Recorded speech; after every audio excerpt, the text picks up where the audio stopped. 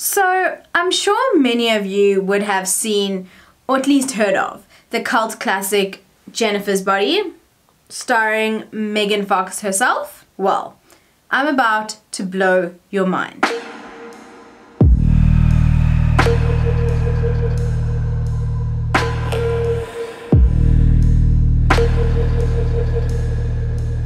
Hello people of the internet, and welcome to episode 9 of Makeup Mayhem True Crime with me, Bella Monsoon. So here it is in a nutshell.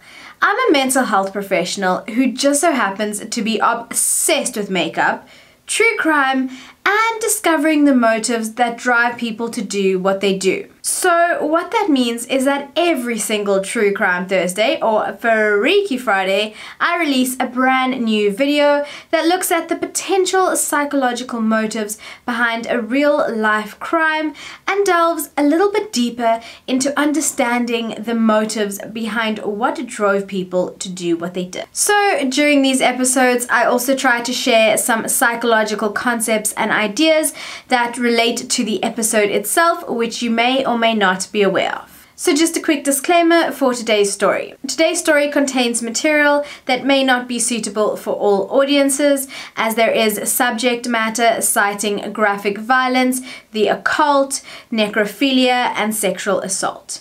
As always, as the story progresses, I will issue further warnings. I mean absolutely no disrespect to the victim mentioned nor her family, and the purpose of this video is purely to educate and to spread awareness on the heinous crime that was committed. This story, as always, has been thoroughly researched by myself and contains real-life accounts and footage from individuals who were involved directly in the case. So, without further ado, on to episode 9. So, I'm sure many of you would have seen, or at least heard of, the cult classic Jennifer's Body, starring Megan Fox herself. Well, I'm about to blow your mind. So, before I go any further, I just want to state for the record that it has not been officially confirmed by anyone who worked on the Jennifer's Body movie that it was officially inspired by this event. I think for them to actually confirm that might be a little bit macabre, and also it just might not sit well with individuals. However, I'm going to leave it up to you, the audience, to decide whether or not you think that this movie was indeed inspired by the story I'm about to tell you. I would love to hear your thoughts, so please do let me know at the end of the video. So, if you're interested in knowing more, then keep watching. So, picture this.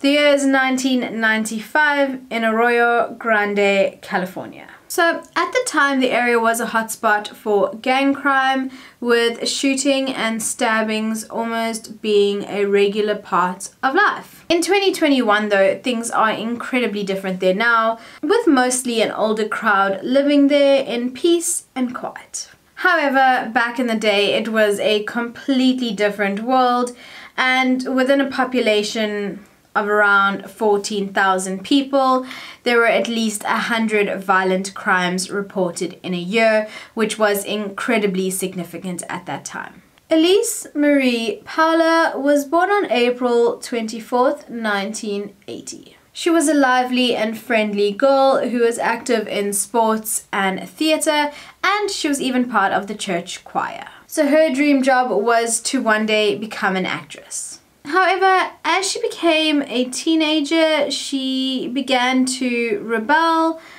like many others her age. So she began smoking and drinking, and she found herself in trouble quite often with her parents, and even at one stage she got in trouble with the school as she had pitched up to school under the influence.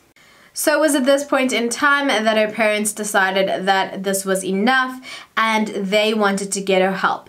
So they signed her up to a rehabilitation center, and that was the Mariposa Community Recovery Center. So on the 22nd of July, however, Elyse decided to sneak out of her family home once again, and this time she decided to meet up with a group of her guy friends, and this decision would turn out to be a fatal mistake. So it wasn't as though these boys were strangers. She actually knew 2 out of 3 of them. So Jacob de Lashmat, who was 15 years old at the time, she had actually met quite recently at the Mariposa Recovery Center, where they had both been receiving treatment for their substance and alcohol abuse. Jacob was the son of devout Mormon parents. However, he was quite well known to always be a boy who was in trouble. Whereas she knew Jacob from rehab, she actually had met Joseph Fiorella, who was 14 years old at the time, at her school, where they had both attended. This was until he had left. So Royce Casey, who was the 3rd boy and who was 16 years old at the time, she didn't know personally, but he was a friend of the other 2 boys. He was actually attending a nearby continuation high school after he was kicked out of his own high school. So together these boys were kind of known as social outcasts or loners, and they would often get together, use drugs, and get into trouble. So it was on this night that Elyse had snuck out of her home. She had shoved some pillows under her duvet cover to make it look as if she was sleeping, and she had gone off to party with these boys, as they had led her there under the pretense that they would be smoking marijuana and they would be having a party. So these 3 boys, as I mentioned, were between the ages of 14 and 16 years old, and they actually played in a local band called Hatred. There was also a 4th member. I will mention him a little bit into the story. He was not there on the night though. So their band was largely inspired by a death metal hard rock band named Slayer. This band had albums that had songs with lyrics about the devil and sacrificing virgins. So Joseph, who was the youngest, he was 14 years old, remember, he also apparently had several books on Satanism and the occult, and this was all told in later accounts by Royce. So, unbeknownst to Elyse, these boys had actually been plotting her demise for a few weeks prior to the actual incident. So let's get into it. So as I mentioned, for over a month before the actual murder, these 3 boys had been plotting and planning the murder. So at a later stage, when Jacob spoke to the authorities, he made mention of how things had started off seemingly harmless and innocent, with them playing guitar, smoking weed, and listening to heavy metal music. So this had soon escalated to them using harder drugs, and the boys had even started skipping school to go to an old drainage pipe, which they had nicknamed the Pipe of Death, and there they would do their drugs. So at this time, the main drugs they were using were weed, acid, and speed. Then one day, Joseph had asked a question that would ultimately change everything. So Joseph had approached Jacob and had asked him if he would be down for sacrificing a virgin. So Jacob had obviously not taken it seriously, and he had just replied, whatever. So despite the fact that Joseph was actually the youngest, he was the one with the widest array of knowledge on Satanism and the occult, and he had many books on the subject matter, and he had also studied the work of Satanists like Aleister Crowley, for example. In addition to this, it was also said that he was apparently obsessed with Elyse. During later accounts, it came out that they would get together, they would listen to death metal, and they would discuss how they were going to sacrifice Elyse to the devil. So they had picked Elyse in particular based on what they thought would appease the devil. So Royce had said she had blonde hair and blue eyes, and because she was a virgin, she would be a perfect sacrifice for the devil. He then went on to state that therefore harming her would be considered the ultimate sin against God, thus ensuring their ticket to hell. Okay, so at this point you may be asking, but why do they need to sacrifice someone in the first place? Good question. So they believed by completing this sacrifice, the devil would reward them and their band Hatred. So these boys later went on to say that they were inspired to commit this sacrifice to the devil by the band Slayer, whose songs about devil worship and sacrifice kind of spoke to them. So they therefore decided and got it into their minds that they would need to commit a sacrifice to the devil, which would give their garage band Hatred the craziness that they needed to go professional. So really, they believed that after the sacrifice, they would be able to play harder, play faster, and their guitar skills would be better. So they later stated that they were apparently heavily influenced by the Slayer song Altar of Sacrifice, amongst others, where the lyrics go something along the lines of High Priest awaiting, dagger in hand, spilling the pure virgin blood. Okay, let's just step out of there for just 1 second to quickly explain the concept of satanic panic. So in America during the 1980s and 90s, there was a rise in what would later be termed satanic panic. So in essence, the satanic panic is a moral panic about the alleged widespread satanic ritual abuse. So in essence, if you want to understand that in a really simple way, a lot of things were being attributed to Satanism that weren't all Satanism at the time. So essentially anything that was deemed not the norm and not what was expected in society could often be attributed to Satanism, and the term of Satanism kind of became a little bit muddy and murky and so this peaked in the early 90s, however then it began to drop as ultimately the law enforcement officers were debunking the claims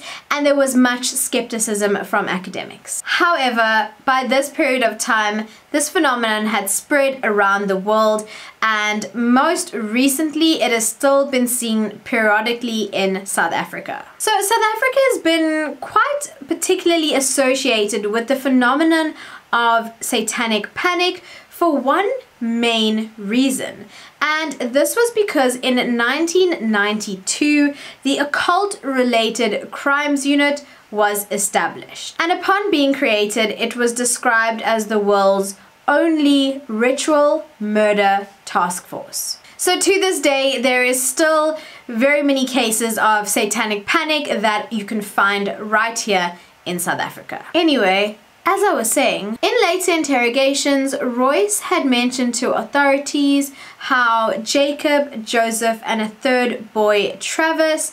Do you remember Travis? I mentioned him earlier. He was the fourth member of the band Hatred. So these three boys had plotted and attempted to kill Elyse in another time prior to July. So it turned out that the boys had previously asked Elyse to go on a walk with them, and they had led her to the edge of a steep ravine on the mesa. So the one boy, Travis, had pretended to slip down the ravine, and he had tried to get Elyse to come down after him. Joseph had then apparently pulled out a knife. He had thrown the knife to Travis, and apparently him and Jacob had then started chanting, "Do it, do it, do it." Elyse must have thought that the boys were just messing around because she never reported the incident, and she still did trust them enough to go out with them on that fateful night. So Jacob told authorities that during that point on time they would regularly take acid and meth. So the mixture of dabbling in the occult and using hard drugs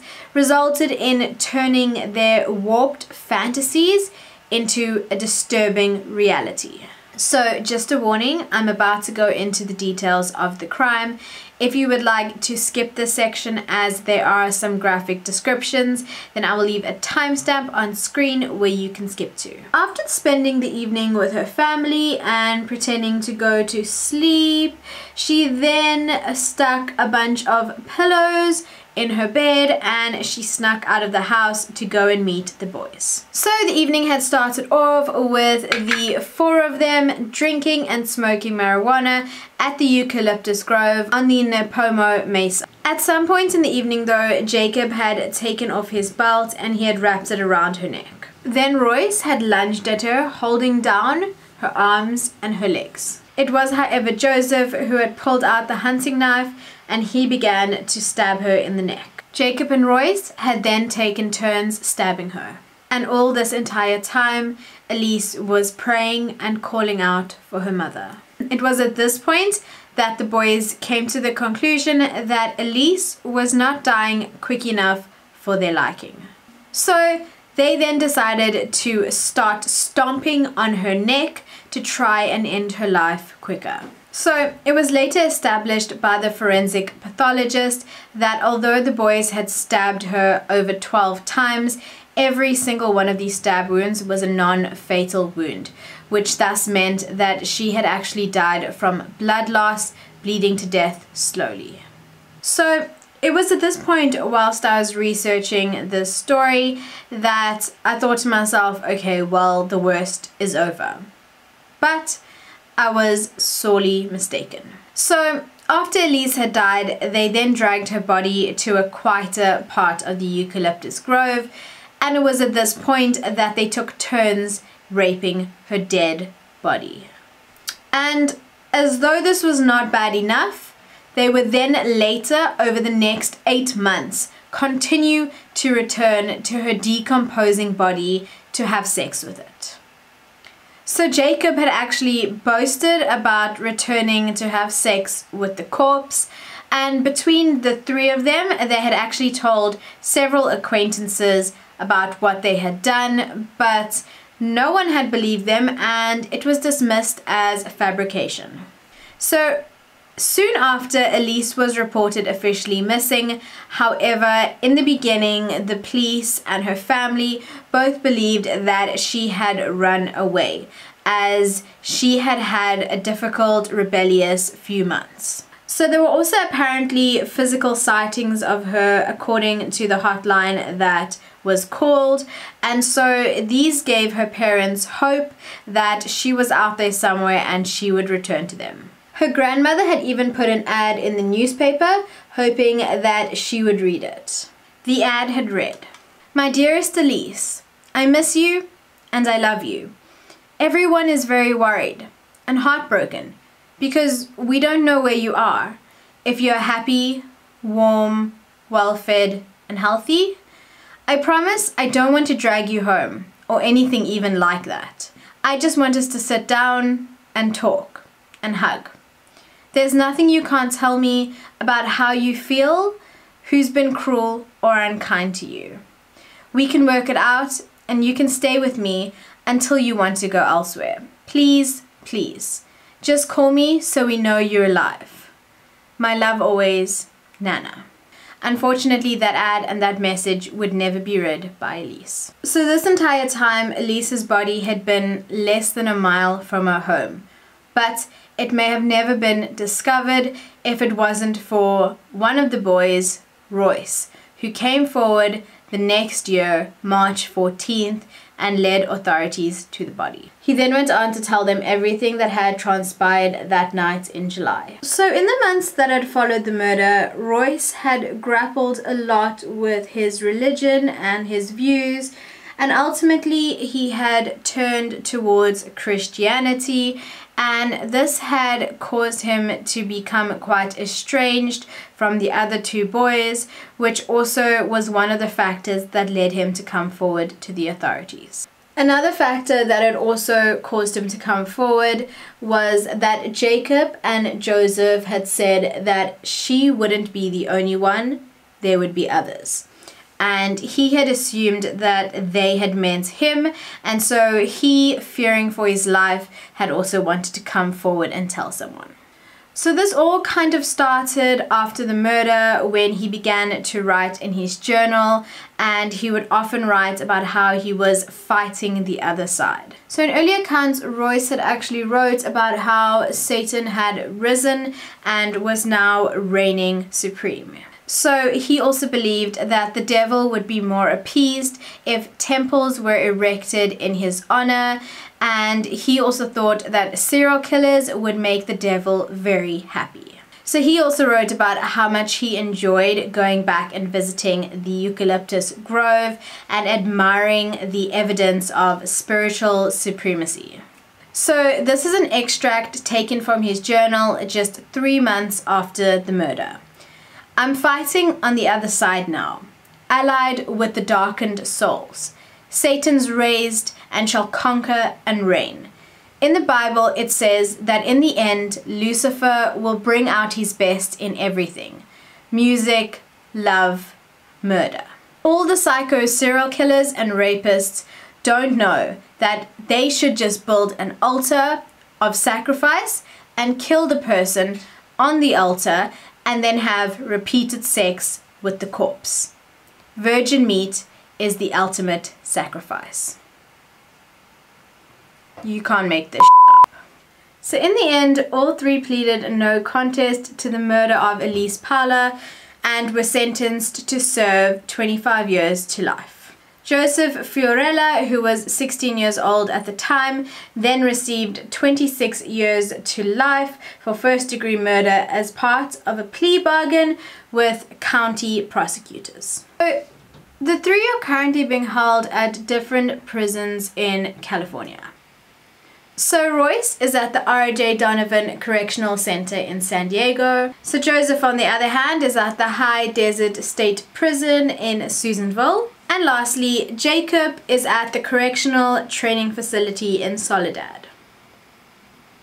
So Royce was denied parole at his first hearing in July 2016 and then again in 2018. However, he is to go before the board again, according to the Department of Corrections, and this is set to happen in 2021. So Joseph was up for parole no later than June of 2020, but I wasn't able to find any further information on whether he was granted parole or not, and there was no information regarding Jacob's parole status. On a side note, Jacob's brother was also arrested 3 years later after he brutally murdered a minor for trying to steal his weed.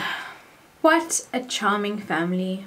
But on a serious note, this episode has lacked a lot of the usual psychological insights I give, and the reason for that is that I couldn't find much information on the childhood of these boys growing up. So I wasn't able to actually dig a little bit deeper to try establish some of the factors that could have worked together that led up to this event. So after the murder came to light and the suspects were arrested, Elyse's parents filed a lawsuit against the band Slayer. And the reason for the lawsuit? Well, they claimed that the band's music incited the murder. This lawsuit went on to attract a lot of attention, both locally and internationally. However, the final verdict was not in Elyse's parents' favor. So, in the presiding judge, Judge Jeffrey Burke's ruling, he stated that the lawsuit failed to prove that Slayer's lyrics and the music industry's marketing of death metal to young people violated California law. So during a later interview with the Washington Press, Jacob de la Schmidt had admitted, "The music is destructive, but that's not why Elyse was murdered. She was murdered because Joe was obsessed with her and obsessed with killing her." Joe, or Joseph Fiorella, continued to stand by his claim that he was fully influenced by Slayer's music. Fiorella had said, "It gets inside your head. It's almost embarrassing that I was so influenced by the music." In a strange turn of events though, in a later interview with Entertainment Weekly, Joseph had then backtracked and he had gone on to say that Slayer's music had absolutely nothing to do with the murder of Elyse Pahler. And he was adamant that the murder was never intended as a satanic sacrifice. So it's really not known what spurred on this drastic change of heart, but it does leave very many questions to be answered. So this case was controversial to the music industry, and the lawsuit that was filed threatened the idea of freedom of expression and speech. So over recent years, death metal, hard rock, and most recently video games have been blamed for causing and inciting violence within youth. So one of the more famous cases, which I am sure you would have heard of, was the Columbine shooting in 1999. So the two boys who had perpetrated the crime were said to have often played the video game Doom, which is said to have inspired their shooting spree. But this then begs the question, why out of thousands of individuals who played that game did only 2 of them decide to turn it into real life? So murder and the inclination to harm have been around way longer than both video games and death metal combined. So on one end of the world, Herman Magid, who was considered America's first serial killer, was active in the late 1800s. Whilst on the other side of the world, Jack the Ripper was notoriously active in London during the same time period. The unfortunate reality we must face, though, is that the propensity to cause harm is more likely as a result of a multitude of factors, with the addition of violent video games and music serving to potentially fuel an already lit fire. Multiple studies have also gone on to disprove that there is any correlation between violent video games and aggression in youth. So before I end off this video, I just want to say thank you so much for sticking with me this far. Thank you for supporting this video, and thank you for supporting my channel. And if you're interested in all things crime, then please consider subscribing to my channel down below and hitting that notifications bell so you will stay up to date with my weekly uploads. But now let's get to the Bella bottom line. So I think it's both fascinating and disturbing that Jennifer's body, an almost comedic horror as per its own classification, would have such dark roots for its inspiration. So that brings me to my first question. So now that you've watched the whole episode, and if you have already watched Jennifer's Body, I now pose the question to you again. Do you believe that Jennifer's Body was influenced or inspired by the murder of Elyse Pahler? I would love to hear your thoughts. You can leave them in the comment section below. So within the real life case, the question still remains though. What was the real reason for the murder? Was it truly a satanic ritual? Or was the idea of death metal, satanic panic, satanic rituals and sacrifices just a cover for the real intention or obsession with Elyse Pahler? What do you think? So until next time, my loves, stay safe, stay awesome, and stay blessed.